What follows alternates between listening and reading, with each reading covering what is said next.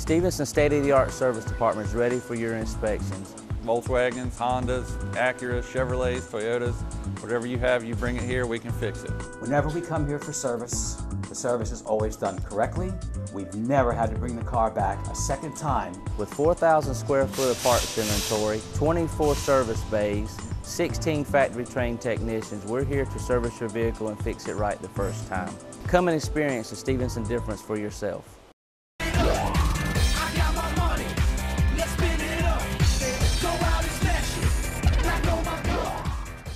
Cheerleading is competition, physically and mentally tough, life, 100%, dedication, hard work, teamwork.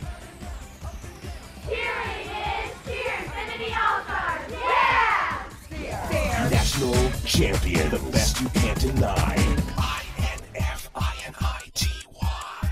Stevenson Honda is the greatest place in town to buy a car. Choosing the right car is a big decision. Here at Stevenson, we've got the exclusive lifetime warranty for a great peace of mind and have been a trusted name in the Southeast for over 50 years. My husband drives the Odyssey, I drive the CRV. Here at Stevenson, you'll find familiar, friendly faces with an experienced staff to help you search for your perfect vehicle. Come in and experience the Stevenson difference for yourself. If it has our name on it, you have our word on it. Welcome back to the Cape Fear Sports Report, driven by Stevenson Automotive Group. We're inside Hell's Kitchen trying to keep it cool. Yeah, and you know, just like some of the players over at UNCW were doing this year, cool under pressure as the Seahawks made it all the way to the CAA championship game, despite some high expectations earlier in the season. But the baseball team wasn't the only one making waves over at UNCW. Jim Dahlke hands out some of his full season awards. Last week we had the Spring Awards, but this week we have the entire 2009-2010 Dahlke Award winners. Let's take a look at who took home the awards. Let's start with Rookie of the Year. This honor goes to Stephanie Rose of the women's soccer team. Despite being just a freshman, Rose led UNCW in goals, assists, and total points. She was named to the second team All-CAA and earned all rookie honors and was a key member in the Seahawks run for their first conference championship in school history.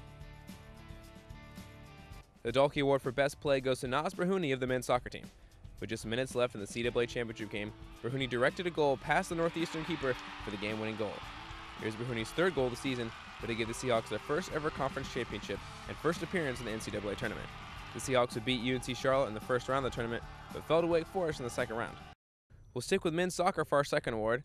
The best male athlete goes to keeper Brock Duckworth, who's arguably the best Division I goalie in the nation. Duckworth was second in the country with a .886 save percentage. He stopped 93 goals while only allowing 12. It was named to the NCCSIA All-State team. Duckworth only allowed 6 goals in conference and was the anchor of the best defense in the CAA. The Dahlke Award for Best Female Athlete goes to Caitlin Kersteyer of the women's swimming and diving team. Kersteyer had a tremendously successful senior season for the Hawks, breaking school records in the 50 freestyle, 100 butterfly, and 200 butterfly. In total, she owns 8 school records at UNCW. Even more impressive, she became UNCW's first ever participant in the NCAA Women's Swimming Championships. I think when all said and done, she'll probably rank as the top female swimmer because we've had a number of them make the B qualifying standard but not get invited to the NCAA meet. That would certainly, as far as I'm concerned, put her as the #1 female swimmer in the history of our program. The Dahlke Award for Best Team goes to men's soccer. This award could have gone to women's soccer or men's swimming and diving, but men's soccer's dramatic game-winning goal in the CAA finals and tremendous play despite losing CAA Player of the Year Devin Carroll at the beginning of the year gave them the edge. The Seahawks finished the season 14-3-5 and finished the year ranked 18th in the nation by Soccer America.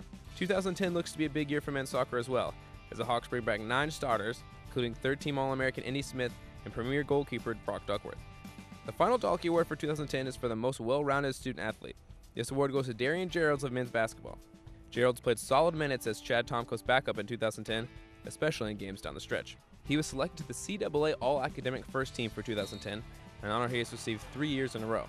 Gerald says his parents instilled him with a drive to succeed in the classroom. My parents have always encouraged me to do well in school and always, let me know how important school was and that school was first, basketball was second. And of course I didn't believe that in the beginning, but now as I get older I start to see how important it is, and so I try to work just as hard in the classroom as I do on the court. Geralds is also the proud father of 1-year-old Adriana. Adriana takes up a lot of time for the 22-year-old, but Geralds wouldn't have it any other way. Even when she keeps me up at night and I'm sitting there at 2, 3 in the morning and she's wanting to play, you just think about, you know, how special she is, how much of an effect you have on a little new life. And it's just amazing when you actually think about it. There you have it. Congratulations to all the Dalkey Award winners. And tune in next year as I announce the 2010-2011 Dalkey Award recipients. Well, congratulations to all the Dalkey winners. I know those 5 Seahawks who got drafted. I mean, that's pretty complimentary, but not quite like getting a Dalkey. Let's just say, I don't think there's a better way to start your trophy case if you're an athlete in our area. No way. Coming up after the break, we'll head over to Buck Hardy Field at Legion Stadium and take a look at the roller coaster ride of a season that it's been for the Wilmington Sharks. And we'll check in on the Wilmington Sea Dogs, see how their season's doing. They're winding down. They've got their eye on the playoffs. You're watching the Cape Fear Sports Report, driven by the Stevenson Automotive Group.